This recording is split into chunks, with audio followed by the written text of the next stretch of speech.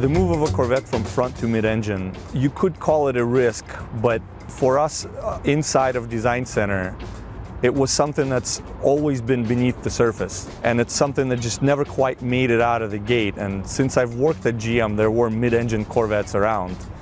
For the past 60 years, since Zora Arkus Duntov was trying to make a mid-engine Corvette, there were many, many iterations.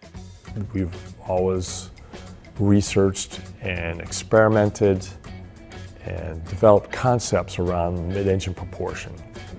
So it's almost like no wine before its time, because it has been tried for years.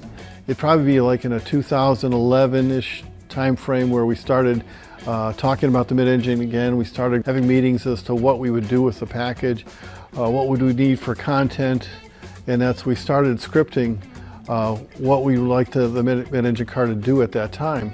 As a designer, you don't often get to work on something that's new essentially from ground up. And this car is new from ground up. We had 3 full-size models, clay models, with a different theme on each side.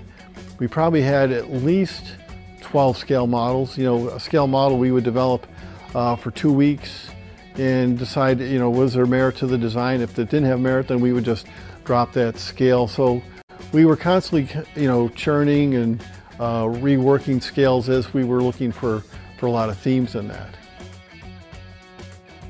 By moving to the mid-engine layout, what that enabled, as far as from a performance figures, as far as interior layout and visibility, going from the C7 Corvette to the C8, the 7th generation Corvette had kind of that arc of driver controls in front of you.